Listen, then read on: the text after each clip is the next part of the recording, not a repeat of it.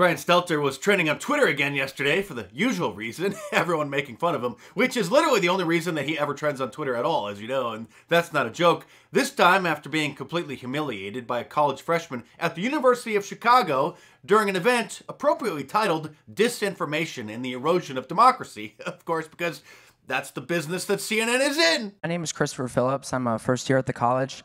My question's for Mr. Stelter.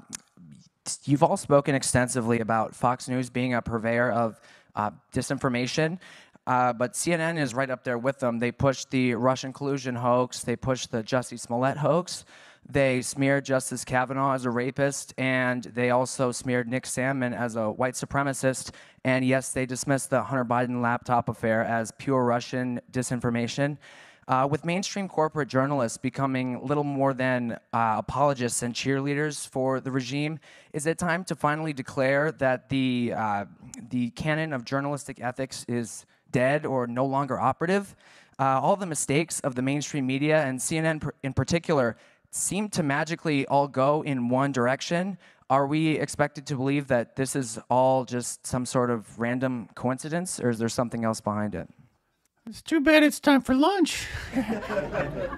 No, I mean, there's a clock that says 30 seconds, but I think my honest answer to you, and I'll come over and talk to you in more detail after this, is that I think you're describing a different channel than the one that I watch, but I understand that that is a popular right-wing narrative about CNN. I think it's important when we talk about shared reality and democracy, all these networks, all these outlets have to defend democracy, and when they screw up, admit it. But when Benjamin Hall, Fox News correspondent, was wounded in Ukraine, the news crews at CNN and the New York Times stopped what they were doing, and they tried to help. They tried to help him get out of the country. They tried to find the dead crew members. That's what news outlets do. That's how they actually do work together, to your question about sharing those kinds of connections and trust. We don't talk about it enough, though. We don't share that reality about how that happens. But I think your question, it speaks to the failure of journalism to show our work and to show the reality of how our profession operates. Actually, Brian, his question was the result of already seeing how CNN operates. He didn't even answer any of the guy's questions. He then just pivoted to Ukraine and said how when one of their reporters was injured, the other ones jumped in and helped. Well, don't they deserve a medal? As you know, mocking little Brian is one of the great joys of the internet, but unfortunately rumors continue to swirl that once AT&T's merger or acquisition of CNN is complete, they may fire him. This guy, who used to be a managing editor at Mediaite, says he has a source who told him that at a recent informal Discovery board meeting, that's one of the corporate entities that's part of this whole acquisition, the largest shareholder, John Malone, referred to CNN's Brian Stelter as a, quote, cancer and a Zucker henchman and has a failing show. They might keep him, though, because he does CNN's dirty work, and who else is going to defend Disney after that leaked Zoom meeting revealing their child grooming agenda? And who else is going to be able to denounce Vladimir Putin with a straight face for censoring news in his country? Well, in the next segment, calling for news to be censored in ours. And if he is fired, I'm never going to forget that time that he started his show complaining about Donald Trump returning to doing his rallies once he was out of office. And an entire segment about how they weren't newsworthy at all. And only fringe networks like Newsmax were airing them. Some big news from our coverage of President Trump's rally last weekend.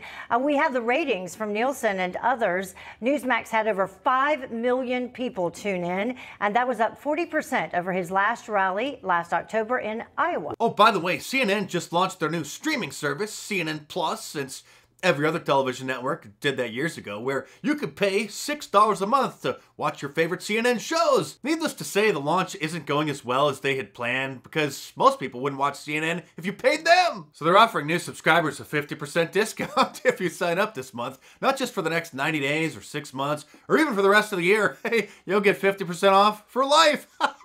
Speaking of discounts, I'm running one of my own, but it's not for life, however. But you can get 20% off of any of my shirts from markdice.com this weekend by using the promo code TROLLING at the checkout. So go and order my new Operation Mockingbird shirt, an F Joe Biden Wanna Buy a Vowel shirt, the classic Liberalism Find a Cure shirt, or any of my awesome designs, all available in a t-shirt, long sleeve, and a hoodie, and a whole bunch of different colors as well. So head on over to markdice.com or click the link in the description below, enter the promo code TROLLING at the checkout to save 20% this weekend, and check them out.